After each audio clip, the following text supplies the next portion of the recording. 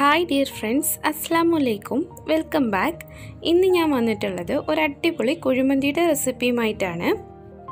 വളരെ സിമ്പിളായിട്ട് പെട്ടെന്ന് തയ്യാറാക്കാൻ പറ്റിയ അടിപൊളി കുഴിമന്തിയാണിത്. ഇത് എൻ്റെ ഒരു ഫ്രണ്ട് പറഞ്ഞു തന്ന റെസിപ്പിയാണ്. അപ്പോൾ ഞാനിത് വീട്ടിൽ ഒരു പ്രാവശ്യം ട്രൈ ചെയ്ത് നോക്കി. വീട്ടിലെല്ലാവർക്കും ഇഷ്ടപ്പെട്ടു, നല്ല ടേസ്റ്റ് ആയിരുന്നു. ഞാൻ വിചാരിച്ചു ഇത് നിങ്ങൾക്കും കൂടി ഷെയർ ചെയ്യാമെന്ന്. അങ്ങനെ ഉണ്ടാക്കിയ ഒരു മന്തിയാണിത്. അപ്പോൾ ഇതെങ്ങനെയാണ് ഉണ്ടാക്കുന്നത് നോക്കാം. ഞാനിവിടെ 2 ഫുൾ ചിക്കൻ കഴുകി വൃത്തിയാക്കി എടുത്തു വെച്ചിട്ടുണ്ട്. ഒരു ചിക്കൻ 6 പീസായിട്ടാണ് മുറിച്ചിട്ടുള്ളത്. അപ്പോൾ മൊത്തം 12 പീസുണ്ട്. ഈ ചിക്കനൊക്കെ നന്നായിട്ട് കഴുകി ഡ്രെയിൻ ചെയ്തെടുത്തതാണ്. ഇതിൽ അല്പം പോലും വെള്ളമില്ല. ഇനി ഇതുപോലെ ഒരു ഫോർക്ക് കൊണ്ട് ഇത് നന്നായിട്ടൊന്ന് കുത്തിക്കൊടുക്കാം. നമ്മൾ ചിക്കൻ വേവിച്ചെടുക്കുമ്പോൾ അതിനകത്തേക്ക് മസാല ഒക്കെ നന്നായിട്ട് ഇറങ്ങാൻ വേണ്ടിയിട്ടാണ് ഇങ്ങനെ ചെയ്യുന്നത്. ഇപ്പോൾ ഫുൾ ചിക്കനും ഇങ്ങനെ ഒന്ന് കുത്തിക്കൊടുത്തിട്ടുണ്ട്. ഞാനിതിലേക്ക് യാതൊരു മസാലപ്പൊടികളും ചേർക്കുന്നില്ല. മന്തി മസാല അതുപോലെ പൗഡറൊന്നും ചേർക്കുന്നില്ല. ഇതിലേക്ക് 3 ടേബിൾ സ്പൂൺ കുരുമുളക് എടുത്തു വെച്ചിട്ടുണ്ട്. ഏകദേശം ഒരു 15 ഏലക്കായോളം എടുത്തിട്ടുണ്ട്. 1.5 ടേബിൾ സ്പൂൺ വലിയ ജീരകം അതും കൂടി എടുത്തു വെച്ചിട്ടുണ്ട്. കുറച്ച് ഗ്രാമ്പും കൂടി വേണം. ഇത്രയും സാധനങ്ങളാണ് ഇത് മാരിനേറ്റ് ചെയ്യാൻ ആവശ്യമായി ഉള്ളത്. അതുകൂടാതെ മാഗിയുടെ ചിക്കൻ സ്റ്റോക്കും കൂടി വേണം. ഞാനിവിടെ 4 ചിക്കൻ സ്റ്റോക്ക് എടുത്തിട്ടുണ്ട്. ഞാനിപ്പോൾ ഏകദേശം 2 കിലോ അരിക്കാണ് വെക്കാൻ പോകുന്നത്. 1 കിലോ അരിയാണെങ്കിൽ 2 സ്റ്റോക്ക് മതിയാവും. അതുപോലെ ഇതിന് സൺഫ്ലവർ ഓയിലാണ് വേണ്ടത്. ഇത് നിർബന്ധമാണ്. ഇനി ഈ ചിക്കനൊക്കെ ഒന്ന് മാരിനേറ്റ് ചെയ്തെടുക്കണം. അതിനുവേണ്ടി ഞാൻ ഇതുപോലെ ഒരു പാത്രം എടുത്ത് വെച്ചിട്ടുണ്ട്. ഇനി ഇതിലേക്ക് ഓരോ ചിക്കൻ പീസും നന്നായിട്ട് നിരത്തി വെച്ച് കൊടുക്കണം. ഒന്നിനു മേലെ ഒന്നായിട്ട് വെച്ച് കൊടുക്കരുത്. ഓരോ ചിക്കൻ പീസും ഈ പാത്രത്തിൽ നന്നായിട്ട് മുട്ടിയിരിക്കണം. ഞാനിവിടെ ഓറഞ്ച് റെഡ് കളറും ലെമൺ യെല്ലോ കളറും എടുത്തു വെച്ചിട്ടുണ്ട്. അത് നിർബന്ധമൊന്നുമില്ല ചേർക്കണമെന്ന്. ഇനി ബാക്കി കുരുമുളകും ഏലക്കൊക്കെ ഇതുപോലെ ഒന്ന് നിരത്തി ഇട്ട് കൊടുക്കുകയാണ്. ഇതുപോലെ ഒരു കവറിനകത്ത് 2 ക്യൂബ്സ് കാണും. അങ്ങനെ 4 മാഗി ചിക്കൻ സ്റ്റോക്കും ഞാൻ ഇതിലേക്ക് ചേർത്ത് കൊടുക്കുന്നുണ്ട്. യെല്ലോ കളറും റെഡ് കളറും കൂടി ചേർത്ത് കൊടുക്കുകയാണ്. ഇത് രണ്ടും പാലിലാണ് മിക്സ് ചെയ്യുന്നത്. ഇനി ഇതിലേക്ക് 2 കപ്പ് സൺഫ്ലവർ ഓയിൽ ചേർത്ത് കൊടുക്കുന്നുണ്ട്. 2 കിലോ അരി ആയതുകൊണ്ടാണ് 2 കപ്പ് ചേർത്ത് കൊടുക്കുന്നത്. 1 കിലോ അരിയാണെങ്കിൽ 1 കപ്പ് സൺഫ്ലവർ ഓയിൽ ചേർത്താൽ മതിയാവും. അതുപോലെ സ്റ്റോക്കും 1 കിലോ അരിക്ക് 2 സ്റ്റോക്കാണ് ചേർക്കുന്നത്. ഇനി ഈ സ്റ്റോക്കൊക്കെ ഒന്ന് നന്നായിട്ട് പൊടിച്ചിടണം. കൈ കൊണ്ട് ഇതുപോലെ ഒന്ന് പൊടിച്ചിട്ടാൽ മതി. അതിനുശേഷം ഇതെല്ലാം കൂടി നന്നായിട്ടൊന്ന് മിക്സ് ചെയ്തെടുക്കണം. ഈ ചിക്കനിലേക്ക് ഈ മസാല ഒക്കെ നന്നായിട്ട് പിടിക്കണം. ഇനി ഇത് നല്ലപോലെ ഒന്ന് മിക്സ് ചെയ്തെടുക്കുകയാണ്. ഈ സ്റ്റോക്കൊക്കെ നന്നായിട്ട് അലിഞ്ഞ് ചേരണം. അങ്ങനെ നന്നായിട്ട് മിക്സ് ചെയ്യണം. കുറേ സമയം നന്നായിട്ട് മിക്സ് ചെയ്യണം. ഈ ചിക്കനിലേക്ക് ഇതൊക്കെ നന്നായിട്ട് പിടിക്കേണ്ടതുണ്ട്. പിന്നെ നമുക്ക് ഇത്രയും സൺഫ്ലവർ ഓയിൽ ആവശ്യമില്ല. ഈ ചിക്കൻ പൊരിച്ച ശേഷം ബാക്കി കുറച്ച് സൺഫ്ലവർ ഓയിൽ നമ്മൾ ചോറിലേക്ക് ഒഴിക്കാൻ വേണ്ടി എടുത്തു വയ്ക്കുന്നുണ്ട്. ഇപ്പോൾ എല്ലാം നന്നായിട്ട് മാരിനേറ്റ് ചെയ്തെടുത്തിട്ടുണ്ട്. ഇത് എത്രത്തോളം സമയം മാരിനേറ്റ് ചെയ്ത് വെക്കുന്നോ അത്രത്തോളം നല്ലതാണ്. ഞാനിപ്പോൾ ഏകദേശം ഒരു അരമണിക്കൂർ മാരിനേറ്റ് ചെയ്ത് വെക്കുന്നുണ്ട്.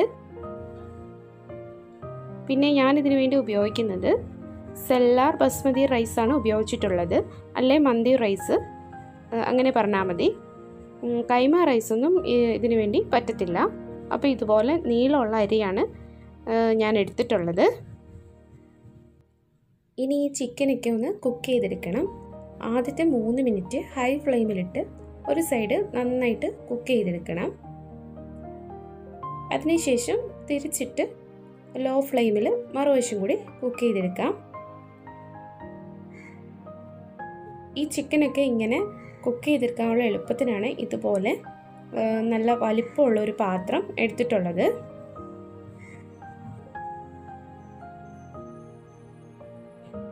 അപ്പോൾ ഇങ്ങനെ ചിക്കൻ പീസൊക്കെ മറിച്ചിട്ട് കൊടുക്കുകയാണ്. ഇത് ഫുള്ളായിട്ടും കുക്ക് ചെയ്യരുത്, ഏകദേശം ഒരു 10% കൂടി ബാക്കി ആയിട്ട് ഇത് കുക്ക് ചെയ്യണം. എന്താണെന്ന് വെച്ചാൽ ഇത് ചോറൊക്കെ ആയിട്ട് ദം ചെയ്യാനുള്ളതാണ്.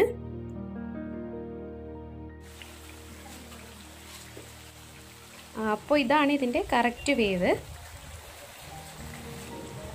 നമ്മുടെ എണ്ണയൊക്കെ ഇതുപോലെ കുഴിയുള്ള പാത്രം ആയതുകൊണ്ട് ഇതിൻ്റെ സെൻറ്ററിലേക്ക് വന്നിട്ടുണ്ട്. അതുകൊണ്ട് ഞാൻ ഇതുപോലെ ഓരോ പീസായിട്ട് കുക്ക് ചെയ്ത് മാറ്റി വയ്ക്കുകയാണ്. അല്ലെങ്കിൽ ഇതിനകത്ത് തന്നെ ഇട്ട് കുക്ക് ചെയ്താലും മതി. ഇപ്പോൾ ഞാൻ എടുത്തപ്പോൾ ഇങ്ങനത്തെ ഒരു പാത്രമായി പോയി. പിന്നെ നമ്മളിത് പൊരിച്ച എണ്ണ ഒരു ബൗളിലേക്ക് കുറച്ചെടുത്ത് വെക്കുകയാണ്. അത് ചോറ് ദം ചെയ്തിട്ട് അതിന് മുകളിലേക്ക് ഊറ്റാൻ വേണ്ടിയിട്ടാണ് ഞാനിത് എടുത്തു വെച്ചിരിക്കുന്നത്. ഇനി ഈ ചിക്കൻ പീസൊക്കെ ഇതിലേക്ക് തന്നെ തിരിച്ച് ഇതൊക്കെ ഇടുകയാണ്.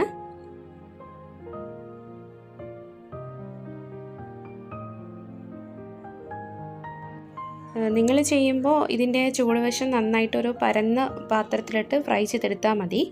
അപ്പോൾ ഇതിങ്ങനെ ചെയ്യേണ്ട ആവശ്യമില്ല. പിന്നെ ഇതിൽ നിന്നും എണ്ണ ഒഴിച്ചെടുത്താൽ മതിയാവും. അപ്പോൾ നമ്മുടെ ചിക്കനൊക്കെ എല്ലാം ഫ്രൈ ചെയ്ത് എടുത്തിട്ടുണ്ട്. ഇനി ഇത് ആറരുത്. ഈ ചിക്കൻ ഫ്രൈ ചെയ്യുന്ന സമയത്ത് തന്നെ ഞാൻ അരി ഇട്ടിരുന്നു. അപ്പോൾ ഒരു പാത്രത്തിലേക്ക് കുറേയേറെ വെള്ളം എടുത്തു വെച്ചിട്ടുണ്ട്. ഇനി ഇതിലേക്ക് കുറച്ച് ഉപ്പും കൂടി ചേർത്തിട്ടുണ്ട്. ഒരു 2 ടേബിൾ സ്പൂൺ ഉപ്പാണ് ചേർത്തിട്ടുള്ളത്. ഞാൻ ചിക്കൻ വേവിച്ചപ്പോൾ ഉപ്പ് ചേർത്തിരുന്നില്ല, കാരണം ചിക്കൻ സ്റ്റോക്കിനകത്ത് ഉപ്പുണ്ട്. അതുകൊണ്ട് നമ്മൾ ഇനിയും കൂടി ചേർക്കുകയാണെങ്കിൽ ഏറെ ആയിപ്പോവും. പിന്നെ ഇതിലേക്ക് ഡ്രൈ ലെമൺ ചേർത്ത് കൊടുത്തിട്ടുണ്ട്. 3 ഡ്രൈ ലെമണാണ് എടുത്തിട്ടുള്ളത്. പിന്നെ ഈ റൈസ് ഒരു 15 മിനിറ്റ് വെള്ളത്തിൽ കുതിർത്ത ശേഷം നന്നായിട്ട് ഡ്രെയിൻ ചെയ്തതിന് ശേഷം വെള്ളം നന്നായിട്ട് തിളച്ചതിന് ശേഷമാണ് ചേർത്ത് കൊടുക്കേണ്ടത്. ഇത് ഇടയ്ക്കിടയ്ക്കൊക്കെ ഒന്ന് നന്നായിട്ട് ഇളക്കി കൊടുക്കണം. നമ്മളിപ്പോൾ ചോറ് വറ്റിച്ചല്ല എടുക്കുന്നത്, ചോറ് കോരിയാണ് എടുക്കുന്നത്. പിന്നെ ഇത് ഓവറായിട്ട് കുക്കാവാനും പാടില്ല. എന്നാലും ഇത് നന്നായിട്ട് വേവണം. വെന്തിട്ട് ഈ അരി ഇങ്ങനെ പൊട്ടിപ്പോവാനും പാടില്ല. അപ്പോൾ ഇത് കൊഴിഞ്ഞു പോവും. അപ്പോൾ നമ്മുടെ ചോറൊക്കെ വെന്തിട്ടുണ്ട്. അത് ഇതുപോലെ ഒരു അരിപ്പ പാത്രത്തിലേക്ക് കോരിയെടുക്കുകയാണ്.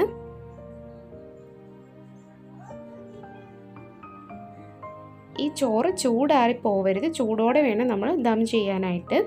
അതുപോലെ ചിക്കനും ചൂടാറി പോവരുത്. ഇപ്പോൾ ഈ ചോറ് വെച്ച പാത്രത്തിലേക്ക് ഞാൻ ചിക്കൻ വെച്ച് കൊടുത്തിട്ടുണ്ട്. ഓരോ ചിക്കനും വേറെ വേറെ ആയിട്ടാണ് വെച്ചിട്ടുള്ളത്, ഒന്നിനു മേലെ ഒന്നായിട്ട് വെക്കരുത്.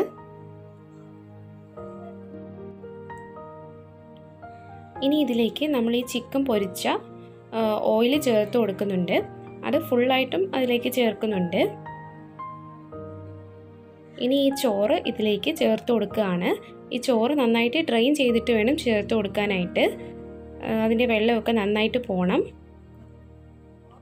അതുപോലെ ചോറിൻ്റെ ചൂടാറാതെ പ്രത്യേകം ശ്രദ്ധിക്കണം.